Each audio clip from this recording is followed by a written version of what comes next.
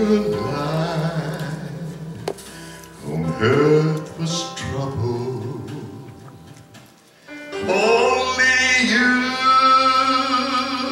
could know pain. You weren't afraid to face the devil. You were no stranger to the rain. So go rest high on that mountain, 'cause son, your work on earth is done. Go to heaven to shout love for the Father and the Son. Oh, how we cried the day you left us, gathered round your grave to grieve. Wished I could see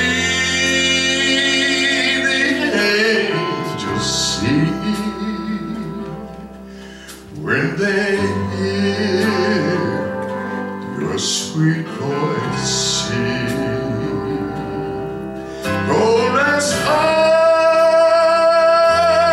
on that mountain, 'cause son, your work on earth is done. Go to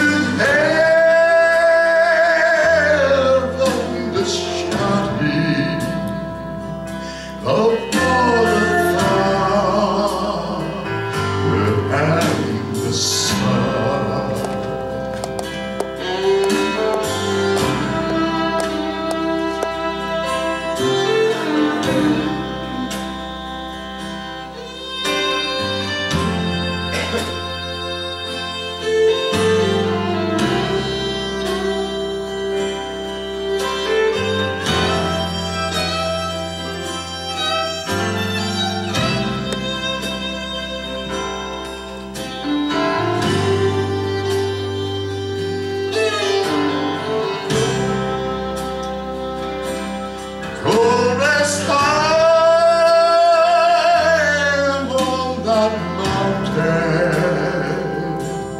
Son, your work on earth is done. Go to heaven to shout love for the Father and the Son. Go to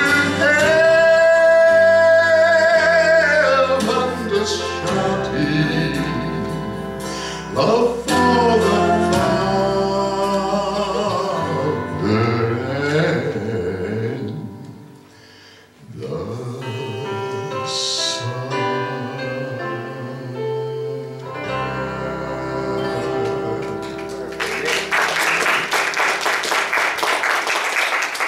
That's no Vince Gill, but it'll work till Vince gets here. We're in the book of 1 Peter, 3rd chapter. We'll pick up tonight at the 18th verse. Now, we won't get very far tonight. We're probably going to say some things and teach some things that maybe you have not heard before, that maybe seems like a far stretch. But there are some questions that when I was a young Christian and even on up through my Christian life, that I couldn't understand, and so instead of trying to find it out, I just left it alone. And then years ago, God began to unravel the mystery. And like I told you many times, I'm the last one to catch on. And probably all of you have already seen this before, but you can hear it again. There was a lady called today that I pastored Rockford, Illinois, 1972. And about all that group that I had when we were up there pastoring, nearly all of them are dead and gone now. Her name is Betty Parks. And she wanted us to come up there, and Barbara said, "Do you know how far that is?" Used to, it's about like driving from here to Wycliffe, but I'm telling you what, from here to Paducah looks like 1,000 miles to me anymore. The older you get, the longer the distance gets. But Betty is doing well, and her husband, I'll just say this and then we'll teach. Her husband, she was in church, her husband, I never could reach him for the Lord. They were quite well off, and Jack owned 2 car lots there in Rockford, but he was a professional gambler. And he used to take me to the card games. He said, "You a preacher and went to card games?" Yes, I did. I've been to Chicago with him, I've been to Rockford, Illinois with him, been up in Wisconsin with him, and I've seen as much as $500,000 in cash laying on the table at a card game. And Jack would always, the reason I went with him, he always would tell them all before we played, "Glenn's going to preach." And honest. And so I got to preach in card games. I'd get Jack to come to church, and I looked up one night, and there was 2 rows of all these card players from all up in that part of the country. And I said, "Glory to God, I finally got a shot at him."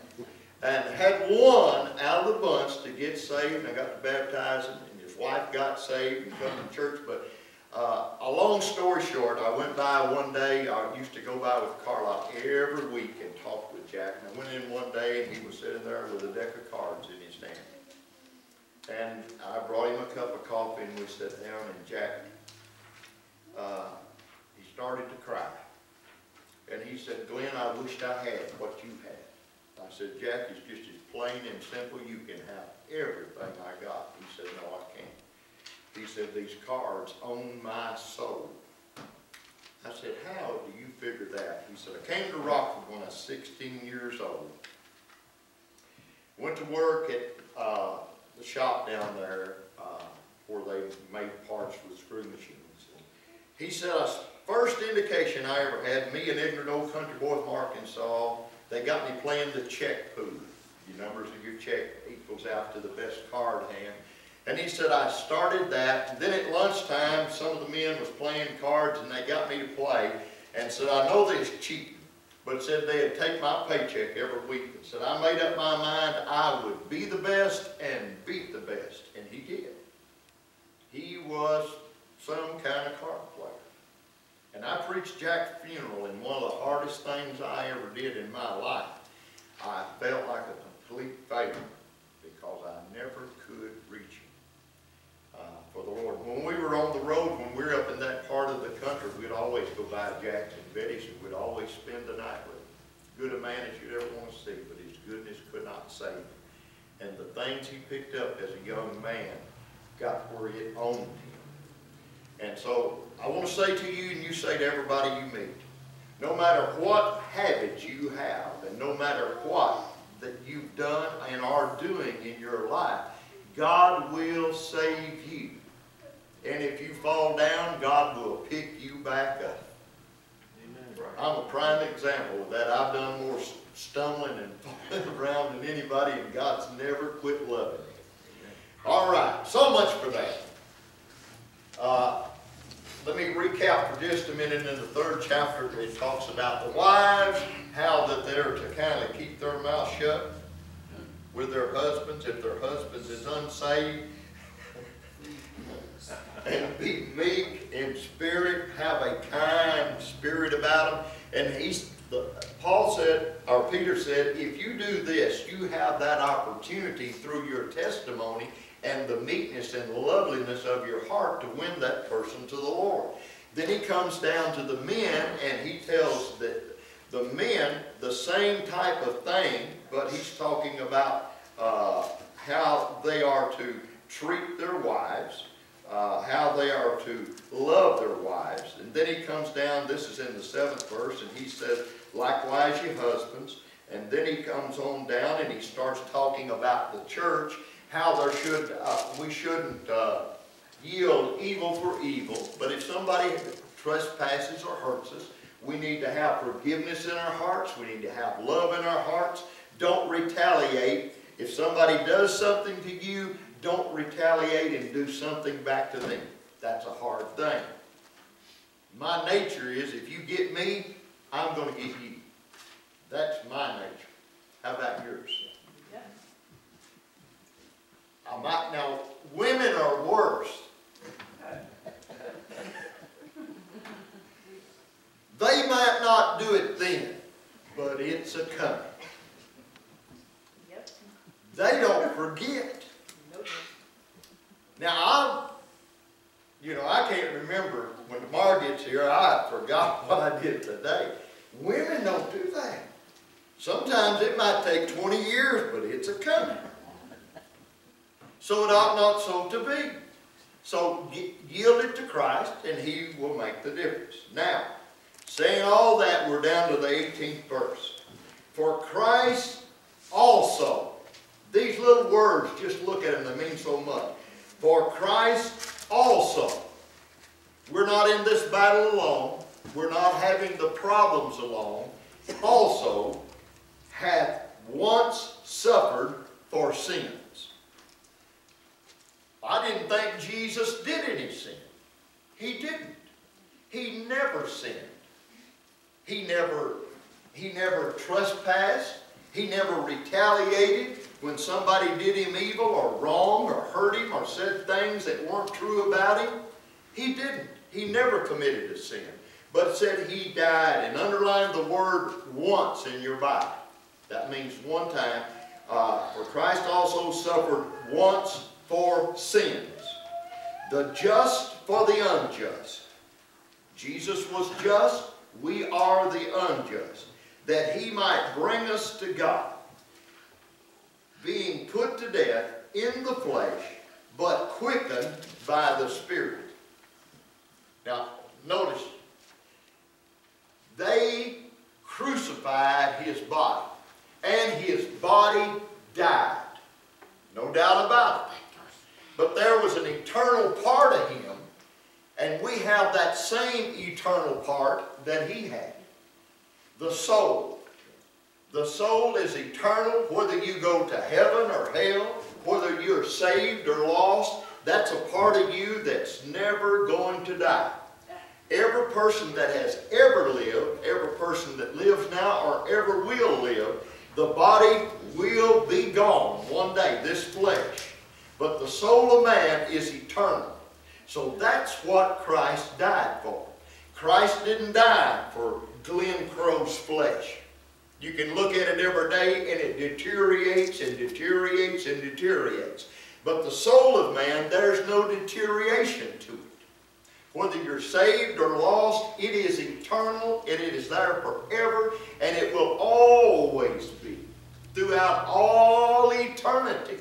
That soul, the reason that is eternal is because came from the eternal God. When He made Adam, He breathed into his nostrils the breath of life, and he became a living soul. And so the soul was given by God. That was part of God. That's what makes it eternal. And what makes the flesh something that deteriorates, because it was made from a substance that God had already made, and it was made from the dust of the earth. So Christ died once, the just for the unjust. Didn't die for our flesh, but He died for our soul, that it might be eternal. So He was put to death in the flesh. His flesh died. But it said He was quickened by His Spirit. Now, the word quicken is really important. When Jesus died and they buried and they planted His body in the ground, the flesh was dead, but the spirit, the soul of Jesus was not dead. Now, how did Jesus resurrect from the dead? When it uses the word quickened, it means that it can be made alive again. So his body was resurrected not by the flesh, but it was resurrected spiritually. So you and I have that same promise. If we're saved and we die, and the Lord Jesus would come back after we're dead, our bodies are going to get raised, and our soul is going to be united with that body, and that body is going to be changed into a new glorified body like that of Jesus. Betty today, when she talked with Barbara, she said, Barbara said, boy, these are the last days. Betty said, yes, but the Antichrist has got to come first before Jesus comes back. I asked Barbara, I said, what did you say to her? She said, nothing. I said, Barbara, I know that I never preached that, and I know that I never taught that. I said, where did she get it? She said, in 40-some years, as many places she's gone since you've been there, no telling what she's heard. But I'm here to tell you, the Antichrist will not come before the rapture of the church. We are going to be gone, and when we get on over into grace, we'll teach and show that. 19th verse, by which also he went and preached unto the spirits in prison. All right. We may just, this is maybe as far as we get tonight. This is the thing that I always wondered about. We get saved by grace. But what happened to all those people that died, lived and died before Jesus ever died on the cross? What happened to those poor people? They didn't have a chance to be saved. They didn't have a chance to go to heaven. Nowhere in the Old Testament does it ever tell them that they can be saved. Nowhere in the Old Testament does it ever say to them that look forward to heaven. Never says that. The only thing that it does say, that they look for the Messiah, for the Redeemer, for the one that was coming. So it says when Jesus died, he went to preach to those spirits that were in prison. Now let me give you, we won't go to all these places in the Bible, but I'm just going to sum them together and put this to you. You know the book of Jonah?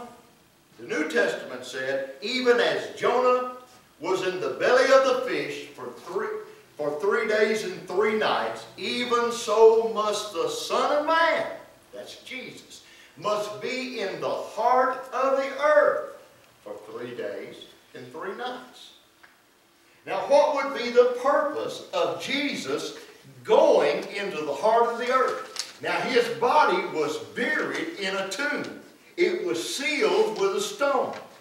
So why, while his body was there, why would his spirit, his soul, want to go and preach to those that was in the heart of the earth? Can somebody tell me the story of the rich man and Lazarus? Rich man died. Lazarus died. All right? The rich man, when he died, what happened to his soul? Went to hell. When Lazarus died, what happened to his soul? It was carried by angels into Abraham's bosom. Then it says that the rich man saw Lazarus. So that tells me that they were in the same place. Both died. Rich man went to hell, and Lazarus went to Father Abraham's bosom. But there was a problem. It said that there was a great gulf fixed between where Lazarus was and where the rich man was. And that one that was in hell could not pass into Father Abraham's bosom. Neither that was in Father Abraham's bosom could could pass because there was a great gulf fixed. So where was hell? Hell was in the heart of the earth. Now, Father Abraham's bosom, what was it called? Go back over in the writings, it starts with a P. Paradise. It was called paradise. Now, before Jesus died on the cross, before he resurrected, up until that time, all the Old Testament saints and all, when they died, they went in the heart of the earth where Father Abraham was. He was the promised seed to be the father of a great nation. And Lazarus was there with him, and the rich man was in hell of every person that did not live by and go the direction of God. There was a great gulf fixed. Now he went and preached to the spirits in prison. What kind of message did he give? They never seen Jesus like the people that lived when Jesus was preaching and doing miracles. They had never seen him. They had only believed that the Messiah was coming. Now when he is void from his body, his body goes into the grave, his spirit, his soul goes into the heart of the earth, and it goes into the compartment paradise. Hell is there, great gulf is there, and here are the saints of God. Now these have never been saved. They know nothing about going to heaven. The only thing they have ever known is that Messiah is coming. Now here comes Jesus, and he preaches to them, I am the Son of God, the one that you have looked for. I am he. I am that I am. They believed. Now it says that hell hath enlarged herself. Now if you've got hell, and you've got paradise, and you've got a great gulf fixed, how could hell enlarge herself? Enlarge means to get bigger. How could it get bigger? It says that when Jesus resurrected from the dead, he led captivity captive. All the Old Testament saints that were in Abraham's bosom in paradise, he took them and he removed them, and they went to heaven. Amen. Now you and I are standing on the other side, and we're looking to heaven. Those people didn't look to heaven. They looked for Messiah. Messiah went and preached to him, and they embraced that, and they left. It says in another place that after Jesus resurrected, there were many that had died that resurrected and appeared unto the living in Jerusalem. And I'm getting excited now. This is good stuff. Amen. Now, how did you know that paradise was in the heart of the earth? And how did you know that paradise is in heaven? Well, who was it that said, I knew a man once, whether in the body or whether in the spirit, I know not. But said he was caught up into the third heaven, and he called it paradise. Now, if paradise was in the heart of the earth, and if paradise was where Lazarus was, Paul said that he was caught up into paradise. So that tells me that Jesus went and preached to the spirits that had lived before he came and died on the cross. He preached to them, and he removed paradise, and that's how hell enlarged herself. The great gulf was removed because there was no need of separation, because there were no believers left there. So that's the reason that, man, when I saw that, I said, glory to God. Now I know that David, Solomon, the Old Testament, Elijah, Elisha, Jeremiah, all these Old Testament saints, man, they're gone. They're presence of God. Now, we don't know anything about that because we didn't live there. We've lived on the other side of the cross. So when we die, we're going to paradise. We're going to the presence of the Lord in heaven.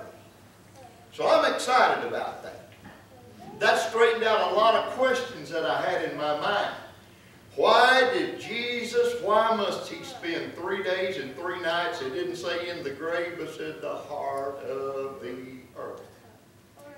Sometimes I think we can get a look at hell when earth's mouth opens up and spews molten lava out. What do you think? Sounds good to me. That's good preaching anyway. Amen. I've never been down there, and I'm not going down there. I just know it's hot. If it wasn't in, it couldn't come out. Okay. 20th verse.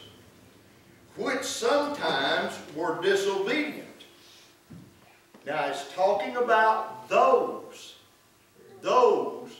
that had died before Jesus came and died on the cross, which sometimes were disobedient when once the long suffering of God waited in the days of Noah while the ark was a preparing, wherein few, that is 8 souls, were saved by water. Now we're going to change subjects now. We're going to see that Peter is going to try to teach us something before Christ and something after Christ. In the days of Noah, how long did he preach when he was building the ark? And how long did it take to build the ark? 120 years. Now that's a lot of preaching, and that's a lot of years. And he didn't do much good, did he? No. He had him 8 souls saved, and it was his family, the only ones that believed. Rest of them was disobedient. But yet it says, in the days of Noah, while the ark was preparing, wherein few, that is 8 souls, that were saved. Now what does that mean? 21st verse. The like figure. The like figure. So what we've just read prior to this is an example, a sample of what he's going to show us. For this is a like figure whereunto even baptism doeth also now save us. Now let's stop right there. And I hate to call names, but I'm going to call it anyway. I have a lot of friends that are Church of Christ. They believe in order to be saved, you've got to be baptized. That's what saves you. And I've had them to use this verse in me conversing with them. It says that you are to be baptized because that's what saves us. Well, if you just stop reading right there, that's what it says. Now that's why we have different denominations and different doctrines and different teachings. Because if we would just reach down and take a verse here and a verse here and a half a verse here, you can prove anything that you want to believe. And you can justify it. But what makes it important is that this is the entire Word of God. From Genesis through Revelation. God gives us the whole picture, not half of it. And He doesn't withhold anything from us, but He gives it to us that we might be able to see His program. Now notice He said, the like figure whereunto even baptism doeth also now save us. Now, then He says, not the putting away of the filth of the flesh, but the answer of a good conscience toward God by the resurrection of Jesus Christ. Now the flood came and water covered this earth. But yet Noah was saved in an ark. All the people that lived received the message, they were destroyed. Flesh-wise, they were destroyed. Soul-wise, they went to hell.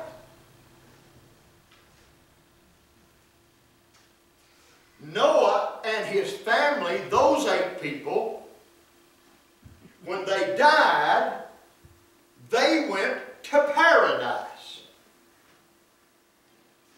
Now, Noah and his wife and his children and his family, those 8 people, they're in heaven.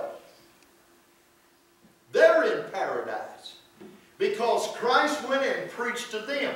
So he said, this is an example, this is a like figure, whereunto it even baptizes now savest. Now it brings up the point, why do we baptize today? We baptize for this one reason. But the answer of a good conscience toward God. A good conscience toward God by the resurrection of Jesus Christ.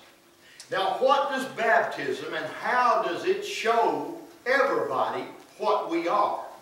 We know that Jesus died. We know that he was buried. And we know that he resurrected. So baptism is an outward testimony of what you have done inwardly. The water does not save you. The water did not save Noah and the 8 people. The 7 that was along with him and him, the 8 people. It was the ark. The water is what did the destroying, and it represents death. So when we baptize, we're saying to the world, look at me. I have died with Christ, and I believe he died with me. When you die, you get buried.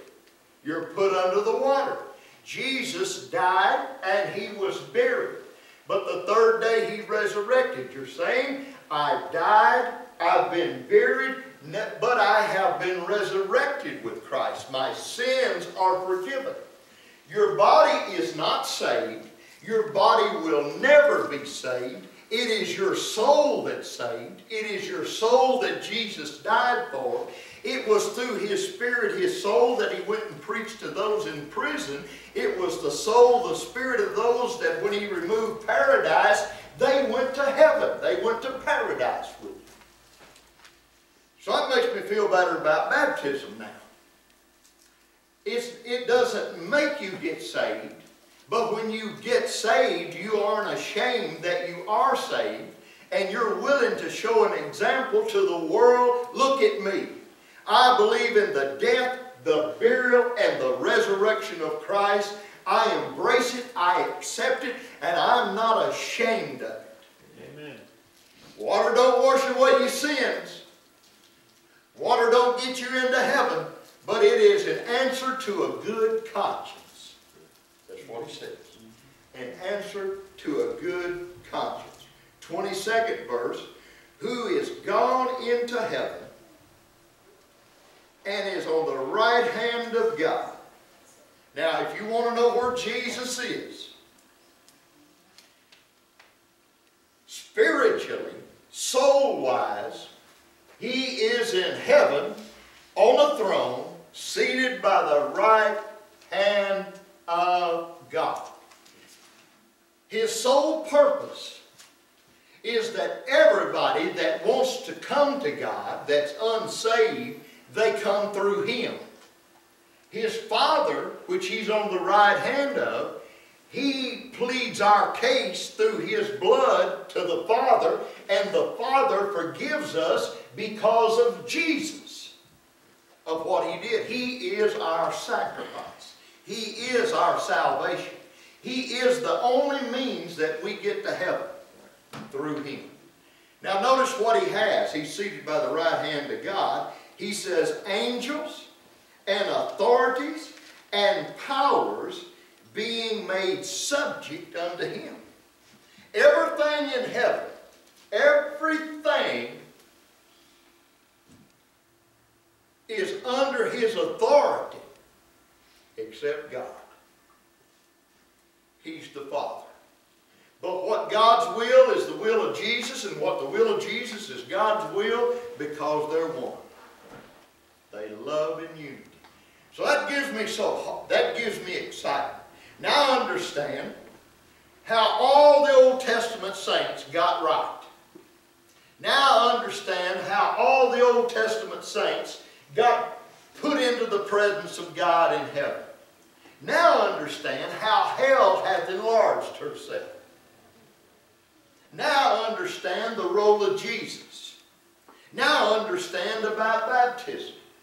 And all these things is for a good conscience. My conscience is clear about it. I don't have to wonder, am I saved? I know I'm saved. I don't have to wonder, am I ashamed of the Lord? No.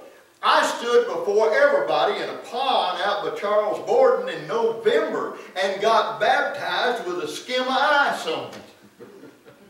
Boy, you got to be saved to do something like that. Amen. I remember our pastor didn't want to do it. He wanted to put her off till spring. I said, no, I want to be baptized. And it took my breath. I always remember I was just like a young rooster trying to crow for the first time when he brought me out of that water. I was hunting some air. But that soothed my conscience. That let me have assurance that God lived in my life. And everybody that was there knew that I had given an open testimony. Death, burial, resurrection of Jesus, and I'm saved. All right. That's good enough for tonight. That's a lot to absorb. You say, well, it didn't take you long. No, I just talked fast. And I pray that you go home and study these things. Run them through your Bible. That's the reason you got references in your Bible. Now, the reason I don't take you to a whole lot of scriptures is because it's a challenge. If I tell you everything, you will not spend any time looking for yourselves. So if I introduce you to all these things, and I can whet your appetite spiritually, and you begin to go and read, these things will become part of your life. And the more you read, and the more you absorb, the stronger you get, the more spiritual you become, and that's what you call growing in grace. Would you agree to that? I want to grow in grace. I want to grow in grace. I used to go to Bible conferences. I used to read everybody else's books. And I would think, man, this is what I know. But then there came a day that I said to myself, what do you believe, Glenn? And I found out that I believed what everybody else said. So I had to get in the book and find out what I believed. And my beliefs had to become what I could prove. And if I couldn't prove what I believed, then my belief had no foundation. And you know what? Most of the things that I believed wasn't found in the Bible. And that's why that I promised you and I promised God that when you come, I'm going to do everything that I can to feed you and to give you something. And I could stand up here every service and tear the bark off of it. Just whip you. And take the Bible scriptures and whip you. But you'd never grow. You'd be stunted, and you'd get discouraged, and you'd quit, and you'd fall by the wayside. So a pastor, a teacher, is somebody to give instruction, not what he believes, but what God says to believe. And that's where your growth comes from. Amen? Amen. Oh, I'm so glad you came tonight. You say, well, the house is not full. Well, we've got a lot of sick, but it wouldn't make any difference. If one of you showed up, I'd give you the whole load anyway. I don't preach to numbers. I preached to numbers in my life. The largest group I ever preached to was 20,000. That's an experience. Couldn't see everybody. About 3, 4, maybe 5, the smallest group I ever preached to. That's all right. That's all right. Jesus taught by the ones and the twos. When he had something real important to say, he just took him 1 or 2 off and he talked to them. Sometimes crowds can be advantageous. Sometimes they can be constrictive and hold things back. I'm for this, that the house be full. But if the house is not full, that don't bother me. I'll give it to you anyway. Let's stand together.